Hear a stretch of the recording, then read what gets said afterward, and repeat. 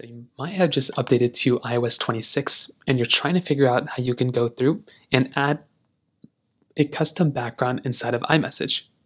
Now doing this is pretty basic. Not every chat is supported. It's just iMessages and chats like that. So make sure you're in some sort of an iMessage. And then what you can do is you can tap at the very top of that particular chat that you're in and go and tap on it. Then when you come into this page, what you want to do is you'll see some stuff that comes up right here. You want to click on backgrounds, which is right here. Should be like that second option. And then you'll see some options that you can go and change. Now you can go through and use one of these like custom ones that they already have here. Or what you can do is you can tap on photo right here and you can bring in a photo that you've made before. So you can choose whichever one. In this case, I'll just go and bring in like one of these ones.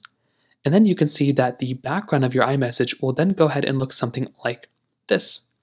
So if you want it to look like this, you can. You can also go back and you'll see that any iMessage that you go through, it will be changed on both sides. So you can change it to a custom photo, you can change it to this photo, you can change it to a predetermined one. But that's basically all you're going to have to do. So it really is that basic. You have a couple of different options, but you can change it whichever way you want to, but that's essentially how you do it for the most part. If you have any other thoughts or questions, please let me know in the comment section below. Hit the like button, that'll mean so much, but definitely hit that subscribe button.